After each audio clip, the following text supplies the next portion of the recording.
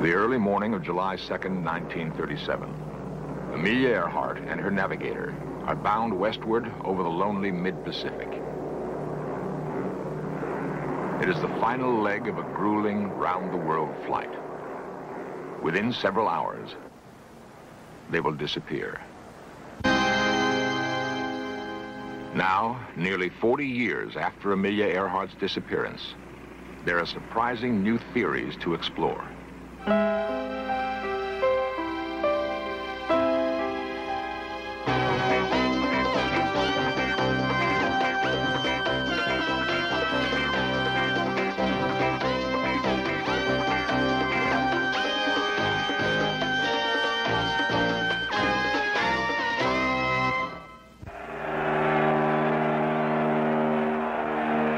1932, Amelia Earhart returns home triumphantly. Against incredible odds, she is the first woman to have flown the Atlantic Ocean to Ireland all alone. America is crippled by the Depression, but for this brave woman, the nation gladly musters its most lavish welcome. Her courage has captured the heart and imagination of the entire world. It's much easier to fly the Atlantic Ocean now than it was a few years ago. I expect to be able to do it in my lifetime again. Possibly not.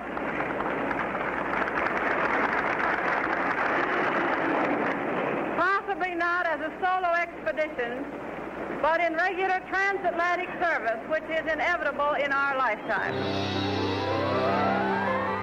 Her skill and courage are established, but Amelia Earhart delights in the challenge of new accomplishment. She sets an altitude record in an autogyro. Soon she's aloft again to capture a new women's transcontinental speed record. And what did you carry on the trip? You mean to eat? Yeah, to eat and drink. Well, I carried some water, of course, because my cockpit is very warm. And I carried a sandwich in case. I didn't eat it, though. I carried some hot chocolate and the old reliable tomato juice. What kind of a sandwich was it? Chicken sandwich. In 1935, she sails for Hawaii on an announced pleasure trip with her husband, publisher George Putnam. She once told him, "I fly better than I wash dishes." The public wonders why she has taken her plane along. Amelia Earhart put speculation to an end when she flew home, becoming the first to solo from Hawaii to California. Even now, she's thinking of another great adventure. Soon, she announces her plans for a flight around the world. Contemplated course covers about 27,000 miles. It will be the first flight, if successful, which approximates the equator. The plane I'm using on the proposed flight is a transport plane. It is for Lockheed Electra, normally carrying 10 passengers and 2 pilots. This airplane will take Amelia on her most challenging and hazardous flight.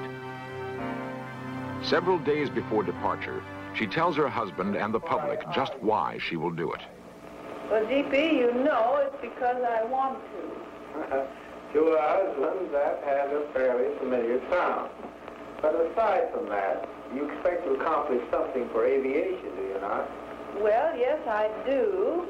And if the flight's successful, I hope it will increase women's interest in flying. If so, it will be worthwhile as far as I'm concerned. Well, how about taking me along? Well, of course, I think a great deal of you, but 180 pounds of gasoline on a flight perhaps might be a little more valuable. You mean you prefer 180 pounds of gasoline to 180 pounds of husband? I think you guessed right. A rainy June morning, 1937. The final preparations are made.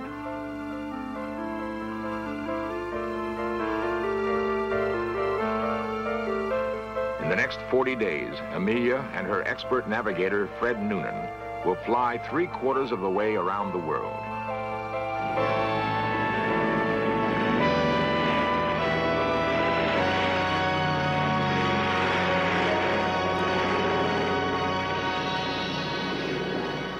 the final leg of the flight, with little more than 7,000 miles to go, she will vanish over the mid-Pacific without a trace.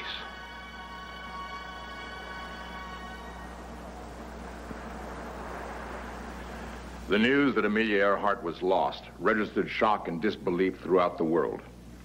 She'd come within days of achieving her goal, and for many it was difficult to accept that so courageous a woman could be gone so suddenly.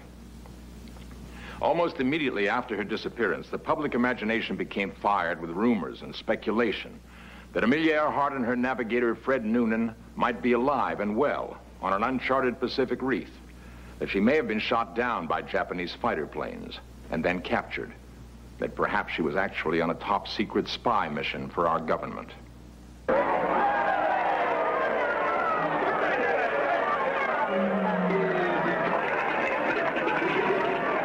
5 years after her disappearance, a Hollywood film starring Rosalind Russell does much to keep rumors about Amelia Earhart alive.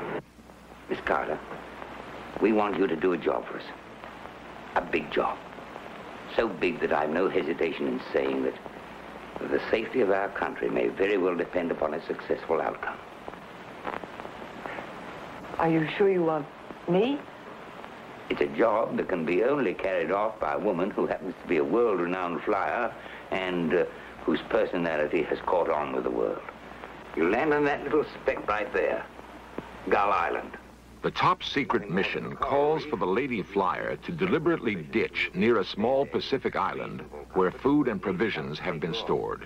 But as far as the world knows, you're lost. There'll be a widespread search for you. Public opinion will demand it. That search will include the Japanese mandated islands. And Japan won't dare to interfere because we are looking for you, the world's greatest woman flyer. During that search, we'll photograph every square mile of those islands. Then, when war comes, we'll be able to defend ourselves against attack and strike back at the nerve centers of their empire. Ladies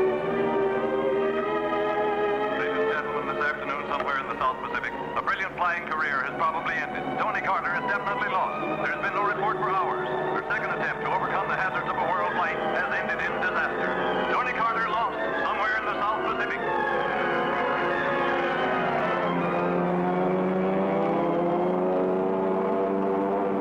When she learns the Japanese know of the plan, she ditches where no one can find her.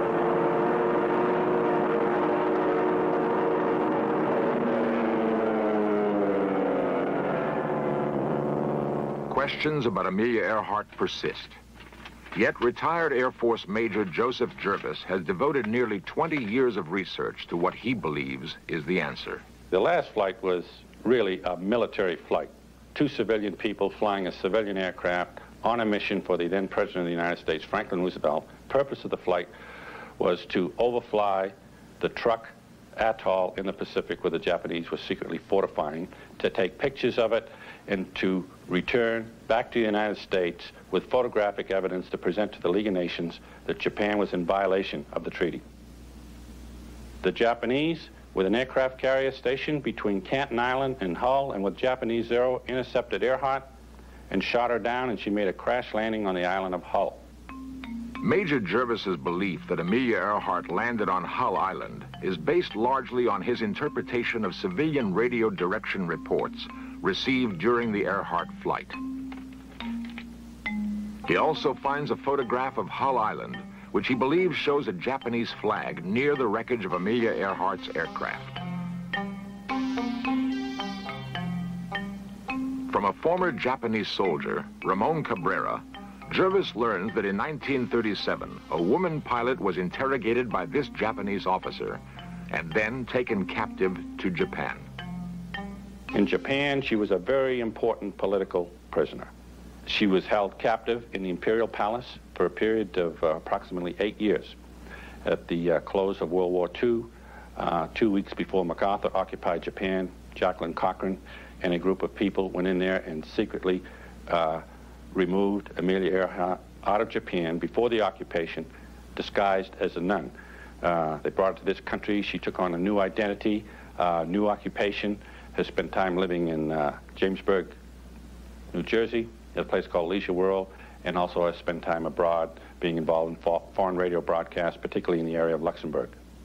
I have been studying Amelia Earhart for 17 years. I have over 1,000 photographs of her from the time she was a baby to her time in elementary and high school and all the other things that she did. I know more about her than I know about my mother.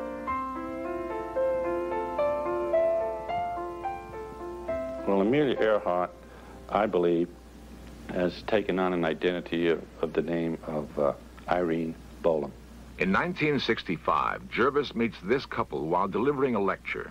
He becomes convinced that this woman's true identity holds the proof to his theory. And I went over and I met this couple, and I looked this lady straight in the face, and I knew who it was as soon as I looked at her. Amelia Earhart. I would know her anywhere in the world. It's a fantastic story which makes me out to be some kind of a mystery woman. It is utter nonsense.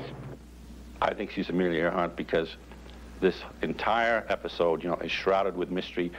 I am not a mystery woman. I am not Amelia Earhart. I don't know what the ending to all this, you know, will be, but I would like it to have, you know, a happy ending. Really. I really would. If there was anything bad about it, I don't think I'd want to be associated with it. Really. Because I have that much admiration and respect for her, and I think she's really a lovely person, really. And I like her very much. Jervis is not alone in his search, and others have come up with different answers. The determined search for a solution to the Amelia Earhart mystery has followed many intriguing routes. Two independent investigators now believe that the final answer is very close at hand.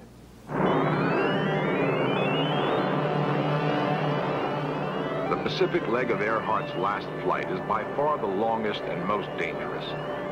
Her first destination is a refueling stop at Howland Island. A tiny 2-square-mile atoll in the mid-Pacific, it juts only 15 feet above the sea. The Coast Guard cutter Itasca stands off Howland to provide Earhart with radio assistance. On the morning of July 2nd, Earhart radios that she is low on fuel in the vicinity of Howland, but cannot find the island. A world record-holding pilot and navigator, Captain Elgin Long has carefully studied a wealth of detailed information about Amelia Earhart's last flight. He has analyzed such things as the fuel consumption of Earhart's plane, the strength of radio signals received by the cutter Itasca, and the effect on the flight of crosswinds, which Earhart did not even know were there. With this data, Captain Long has reconstructed a sophisticated navigational model of Amelia Earhart's final flight. Actually, I think everything went smooth in the flight. All indications are up until they reported over Howland Island at 7:42. At that time, they said, we should be on you, but we cannot see you. In other words, they thought they were at Howland. They didn't know anything was wrong up until then. Now, I can't find, the evidence doesn't indicate any single mistake that anyone made that caused them to miss the island, which they obviously did. Rather, it's a series of small errors that compounded themselves, and unfortunately all in the same direction, which caused it all to happen, and indeed they did miss the island. And of course, once they couldn't find the island, they searched for it for over an hour and ran out of fuel, and their fuel was exhausted, and then were forced to ditch the airplane into the sea. In the movie, Flight for Freedom, the end was depicted this way.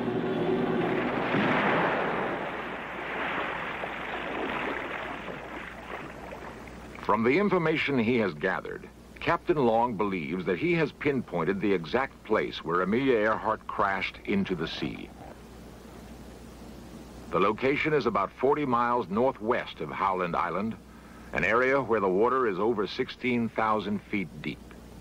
Actually, the airplane's almost perfectly preserved. You know, this is something we weren't familiar with. Just a few years ago, of course, we didn't know anything about the deep abyss. But now, we know that things are preserved in deep water. And we have recovered airplanes that have been underwater for almost 30 years. And as long as they were in deep water, everything in that airplane and the airplane itself it would scare you to death. It's just like the day it went down there. Navy recovered an airplane off the coast of San Diego. they show that the airplane is almost in perfect condition. It's very surprising to learn this, because we're used to things that come from shallow water. We're used to things recovered off the coast of Florida in 200 feet of water, covered with barnacles, covered with coral, rusted out. It's not that way in deep water. Captain Long believes that advanced deep-sea exploration equipment like this could be used to locate and then recover the Earhart plane. The airplane sitting there today, right now, this moment, just like it went down 39 years ago. And I know that now, in order to really put it all finally to rest, that we've got to get an expedition together. We've got to get out and search and locate our airplane and recover it. And then I think finally that will put the Amelia Earhart mystery once and for all. The Amelia Earhart search will reach its conclusion. When Amelia Earhart is lost, a frantic search for her begins immediately.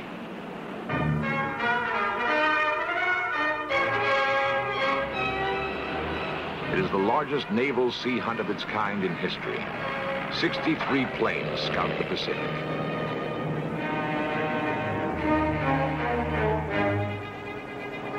The coordinated search also includes more than a dozen surface vessels.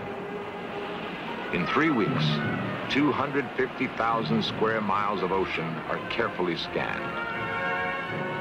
There is no sign of Amelia Earhart. We believe the Navy missed Earhart in the search in 1937, perhaps by only a few miles. Radio messages were received after the disappearance by amateur radio operators along the west coast of the United States, and they were also received by Navy radio stations. If we'd looked in the right area in 1937, Amelia might be with us today. Newsman Fred Gerner has spent more than 16 years investigating the disappearance of Amelia Earhart. His belief that she survived her crash into the Pacific is based on his analysis of information in civilian and military radio reports. These reports were painstakingly uncovered by Gerner during several research trips to Washington. Gerner's persistent detective work, however, did not begin in Washington, D.C. Began in 1960 with CBS. I was a correspondent here in San Francisco. And we received information that there was a possibility that Amelia Earhart might have reached Saipan in the Western Marianas. And I was sent by CBS News to Saipan to find out if there was supporting information. Saipan Island is nearly 1,500 miles northwest of Earhart's destination at Howland Island. Yet Jesus Salas, a Saipanese farmer, recalls an incident in the Garapan prison on Saipan. In 1937, while a prisoner of the occupying Japanese army, Salas sees a white woman in the cell next to him. She is held there for several hours. Prison guards tell Salas that she is a captured American pilot. Salas never sees her again. Jose Pangellan, a grocer on Saipan, remembers seeing a white woman on the second floor of a compound hotel several times. He hears that she is a captured pilot and spy. These native Saipanese, Joaquin Seaman and Ben Salas, tell Gerner of hearing that an American woman was buried in this cemetery sometime in 1937. Gerner excavates several grave sites, but finds no proof. The strongest evidence to me is the eyewitness reports on the island of Saipan. To me, it is inconceivable that these people were not telling the truth, and it is inconceivable to me that anyone else answering those descriptions was on that island at that time. Later, Gerner finds Japanese newspaper articles from the time of Earhart's disappearance. One reports that Amelia Earhart was picked up by a Japanese fishing boat. Gerner also learns of secret government documents which he believes can prove the Japanese capture of Amelia Earhart. It is my belief that Amelia landed on a small reef area between Howland Island and Canton in the northern Phoenix group, was picked up after our search by the Japanese, taken to Saipan. She died in Japanese custody, and the proof of her Japanese custody is contained in records of the Counterintelligence Corps captured from the Japanese at the end of World War II. Those records are today classified in Washington.